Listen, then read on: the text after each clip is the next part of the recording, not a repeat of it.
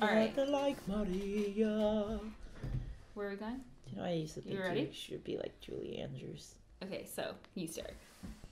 You know, a lot of our cousins were too young or weren't even born yet when Akong died, right? Yeah. What have you found out about his life that you can share with them?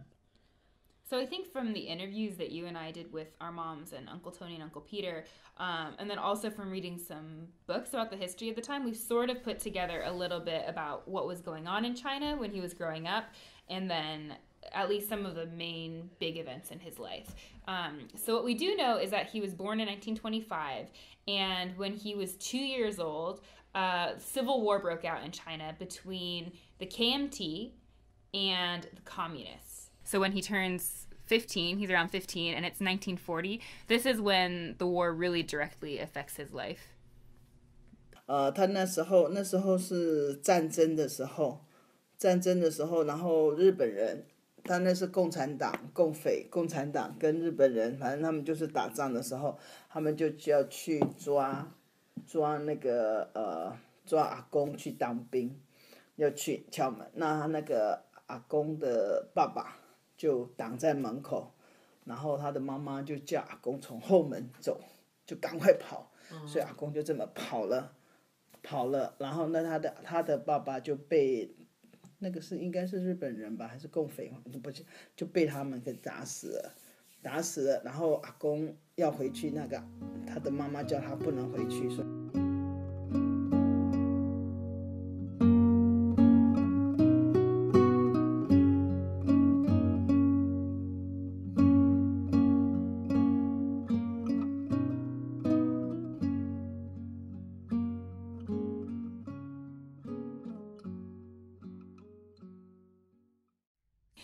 What we do know, though, is that in 1949, the communists really gain a lot of ground in China, and essentially the KMT forces sort of escape to Taiwan to regroup, and Agong goes with those forces.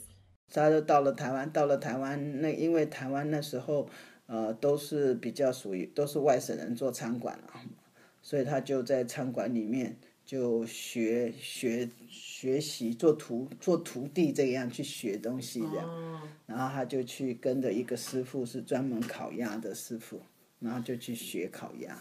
And then in 1953, he meets Ama, and so he's about 28 years old at the time when they meet. And do you know how they met? Well, I'll let you tell that story.